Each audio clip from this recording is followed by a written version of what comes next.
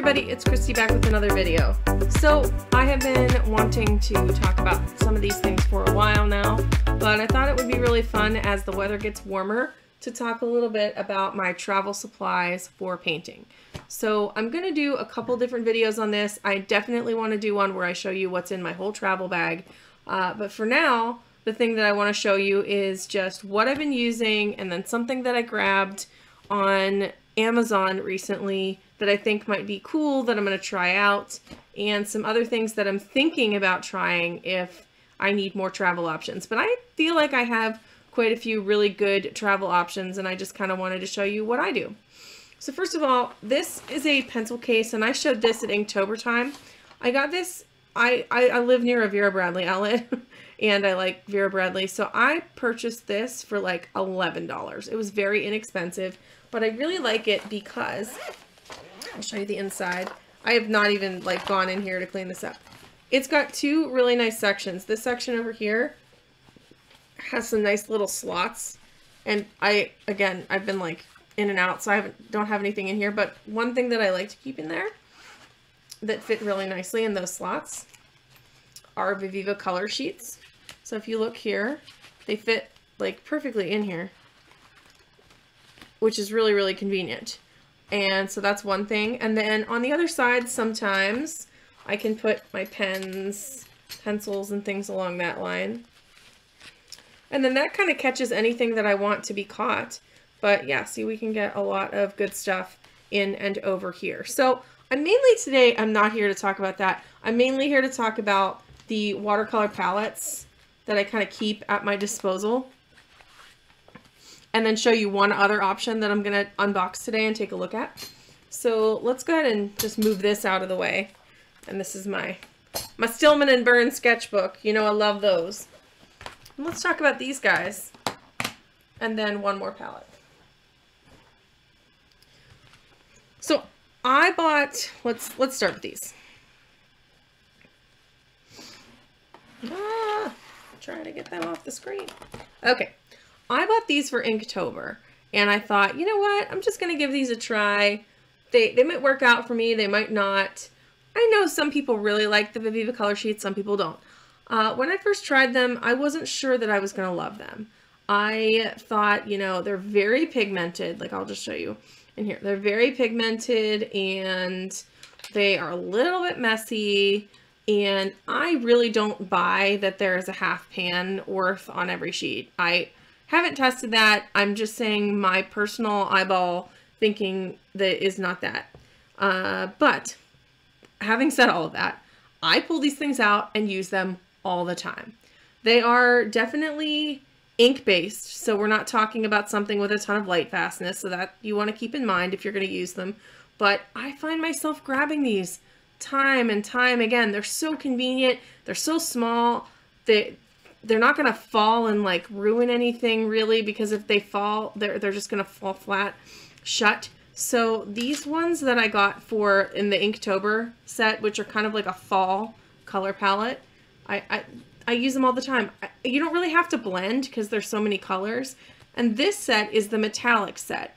I love the metallic set. It's just like the perfect little zhuzh at the end of a painting. There's exactly enough different color options in here for you to get the metallic color that you need. And then there are 2 sheets of gold and 2 sheets of silver, which is somewhere.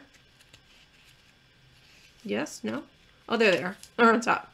There's the sheets of silver. They're great. I love them. And I love having like a little metallic palette that I can take anywhere. And that little bag can go anywhere with me. It can go in my travel bag. It can go in my suitcase. It can go in my purse if I just want something quick that I can kind of have with me if I'm going overnight somewhere or I'm going to be outside for a long time. So I do find myself reaching for these so much more than I thought I was going to. You don't need a ton of mixing. Like I said, you don't need a ton of water. So they're kind of great. I bought the spring set, and at some point I will unbox that and show it on the channel. And I'm definitely going to add this to my travel situation. The next thing I want to show you is this company I have also featured before. These are palettes from Arts to Embers. Zach from Arts to Embers is a wonderful guy. He has worked really hard to make some really cool 3D printed palettes, and I just think they're great. This one I'm going to open it up, is my Daniel Smith palette. Whoops. See, I told you I did not prepare for this at all. So they are pretty dry just because it's been pretty dry here this winter. But here's my Daniel Smith paints. And this is my color swatch. Here's my mixing area. So it's so small, but it's so convenient. It's easy. I don't paint with things in my hand. I want to be able to set it down like that on a table. But I do really love that I have all of these color choices in these tiny little wells. Originally, these wells fell out all the time, so I glued them in. But, I mean, I could easily get the paint out of there if I wanted to replace the paint. I don't. This is my Daniel Smith palette, and it's my travel Daniel Smith palette, and it's great. I recently bought a much bigger version of this palette that I'm not sure what I'm going to put into it yet. I've just been thinking about maybe a little gouache and a little watercolor, and it kind of being like a really nice palette that I could keep on my desk while I film videos when I don't have a specific supply in mind. So I don't know. I really like this guy though.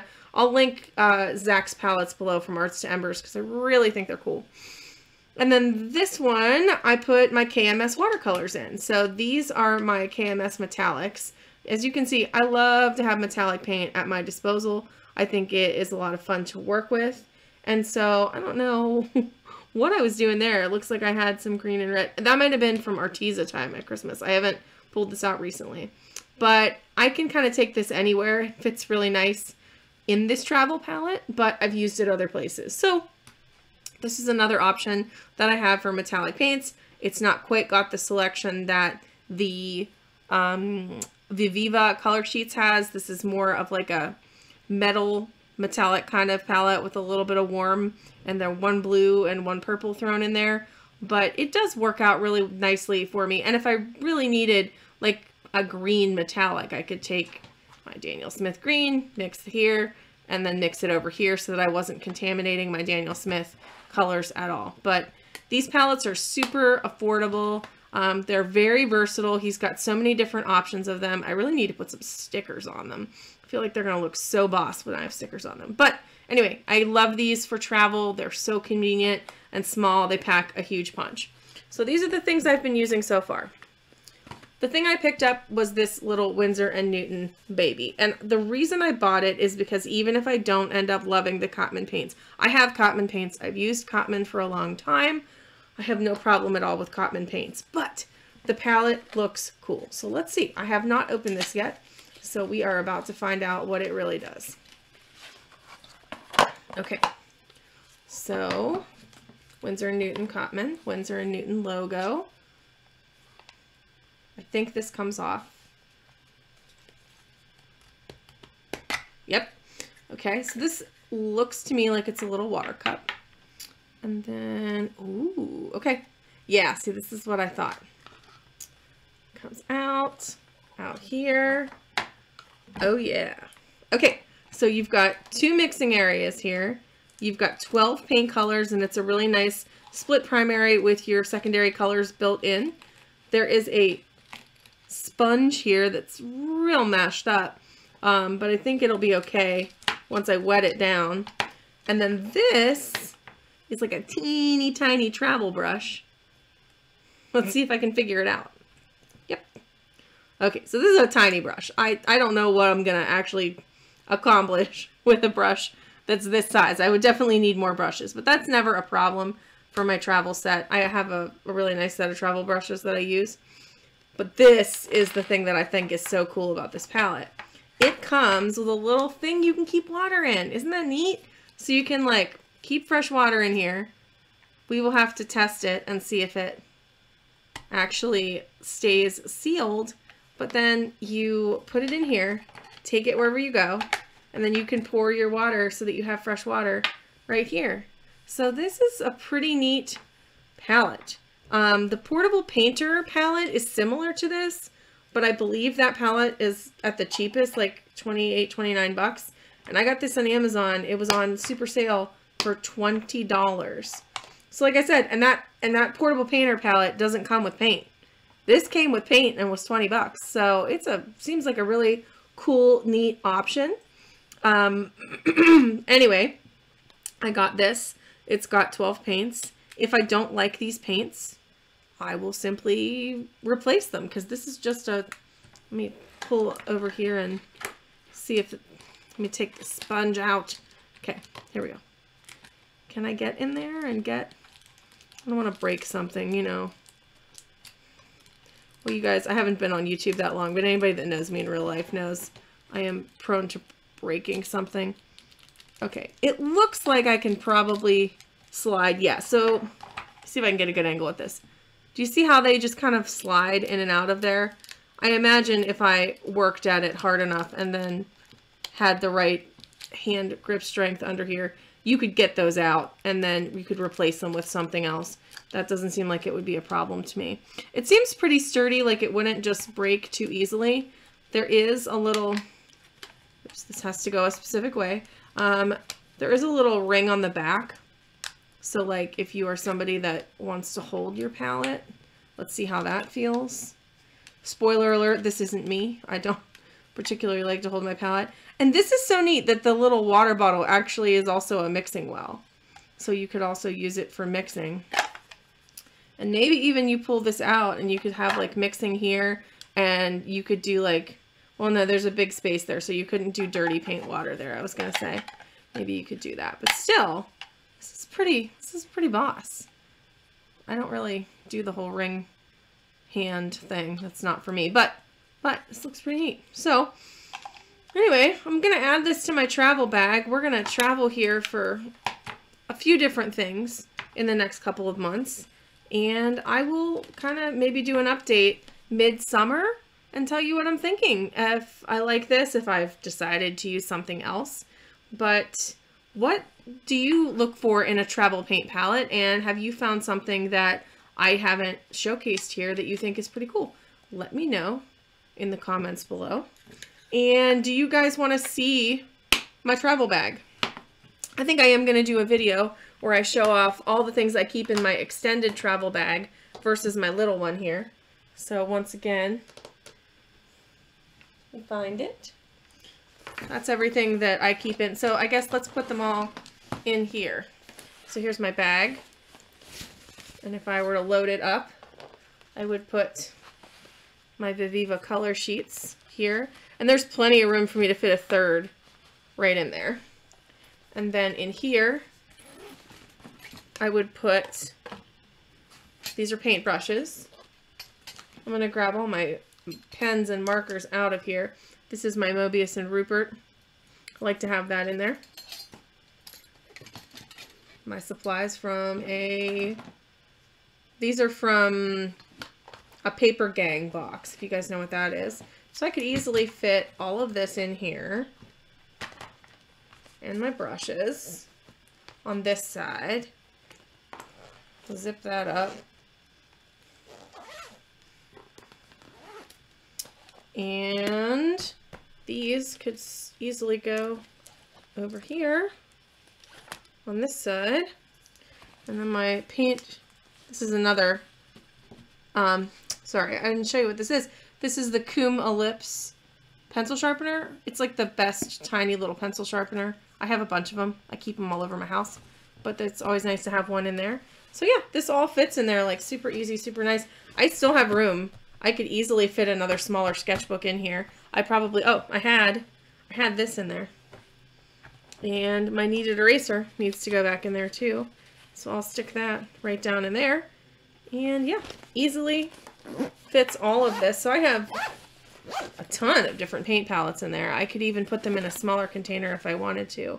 But like I said, I got this on, it was at the outlet, it was on clearance, on top of being at the outlet. So it was like 70 or 80% off the price. I don't know if it was just they're going, like this type of bag is going out of style or whatever, but I couldn't resist it. I thought it would be nice for art, and I have used the heck out of it. I know it looks brand new, but I really have, since I bought it 6 or 7 months ago. It literally doesn't leave my bag, any bag that I have. So I'm going to grab some stuff out of here, and I'll just sit and we'll do a Let's Paint, and then that'll be it for today. So hopefully you enjoyed this, and if you want to know more about what I have been using in traveling and not traveling and art organization, I've got plenty more to show you from there. So I hope you enjoy this piece.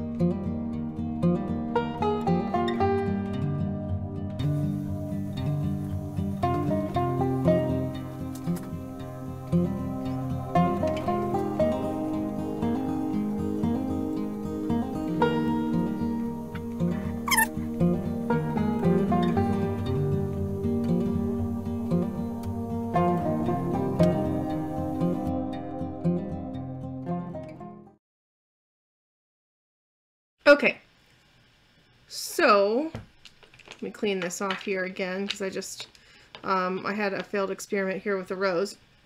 I just wanted to play with the paints a little bit and kind of see how this setup works, tell you what I think about colors, etc. I'm no stranger to Cotman paints. I've used them now for quite a few years, and I do enjoy them a ton. The split primary palette's really nice. This alizarin crimson is a little bit, it's a nice cool red. I do prefer having a permanent rose. And let's see what else. I really like both of these neutrals. The neutral palette's really good, except I have no use for Chinese white. I can pull this like pigment right out of the pan. So I'm thinking about making a couple of adjustments. The other thing that I can do here, because the sponge really doesn't fit in here well, and it's a nice sponge, but I'll probably just take it and dry it out, and either, if I was using this palette, I might even throw it like down in here so that it would be in here for my brush to catch water on, or a similar kind of paint cup, because I usually travel with a couple paint cups.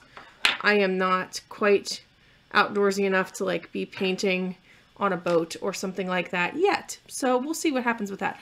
But I don't have a use for a Chinese white, so I'll probably pull that out and fill that with white gouache so that I have a white gouache in this palette. I can also put 2 more half pans in here. They fit. I can fit at least 2 more in, and right now, you see that? Here, let me move my hands, and they move a lot. Now, granted, if that sponge was in there, they might not move nearly as much. So I'm probably going to put 2 half pans in here. I'm probably going to buy a permanent rose and a Hooker's Green Dark. I think those are probably the 2 paints I'm missing the most in this palette. I could get a pretty good mauve color here, mauve, I don't know how you say it, from these 2, and if I had a permanent rose, I would have even bigger of a spectrum for that direction. I don't really find that I need an orange because this cad red is real good. It's a hue, cad red hue, and then this is cad orange. So between those 2, as much as I, like if I was going to paint a pumpkin, plus the burnt sienna's got some real nice orange notes. So I would be fine for orange, but I am hurting for green. So I need at least 1 more green, I think, to really make this palette exactly how I'd want. So I think I'm going to probably take this out and put white gouache in there, and then I would put a Hooker's Green and a, what did I say, permanent rose would be the 2 colors that I would add, and that would really round this palette out nicely. This was a failed experiment for a rose. I didn't think, and I dabbed it with the sponge, and it totally just blotted everything out. So other than that, though, this is the Stillman & Burn cold press mixed media paper, so I knew it wasn't going to give me like beautiful loose florals. It's just not the paper for it. But overall, I had a ton of fun here playing. I feel like the paint went down really nice. Like I said, everything worked really nicely. The one test that I wanted to do that I didn't do yet, that does not involve the paint, is this little guy. So I filled it with water. And whenever I filled it with water here, I figured I'd bring, this is a dry paper towel, and I am going to just shake this upside down to see if I get any water out. Okay, I feel like that was a pretty good test, and if it was going to come loose, it would have by now. So this thing is good. I am not somebody who is delicate, is the nice way to say it. So I need something that is going to not get water everywhere. This does not get water everywhere, so this is pretty baller. If I put it in there, I feel like it's pretty good. I will probably not leave it with water in it all the time unless I'm going to use it, but that's pretty cool. The other option that I always use for water are these little guys, but they will, let's see if this one's going to leak at all on me. So this one didn't leak too much at all, and it's got the nice sturdy cap. It's just one of those like Crystal Light type bottles, but if I squeeze it too hard, this area here, you'll see a little bit of water leaking. Maybe not. It's going to make a liar out of me. It's going to make a liar out of me now.